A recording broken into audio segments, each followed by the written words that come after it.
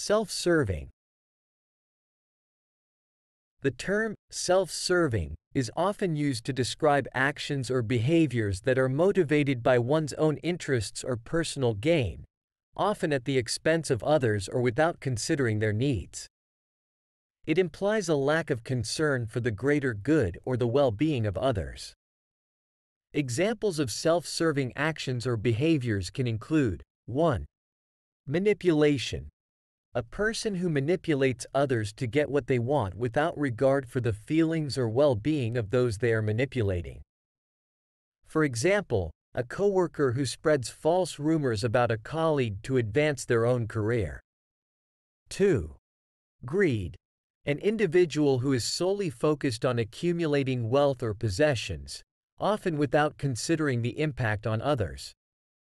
For instance, a business owner who exploits their employees by paying them low wages while they enjoy lavish lifestyles.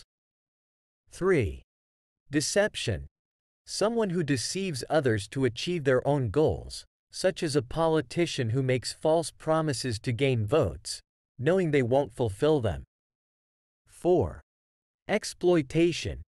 Taking advantage of others for personal gain, without regard for their well-being.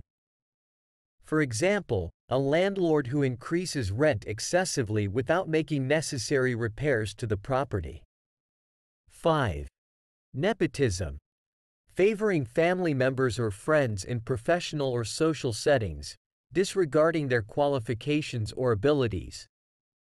This can be seen when a company hires an unqualified family member for a high-ranking position instead of more qualified candidates.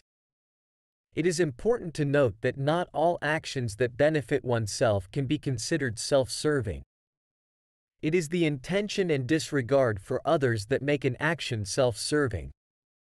Understanding this term helps us discern between genuine acts of self-care or self-interest and actions that are solely motivated by personal gain at the expense of others.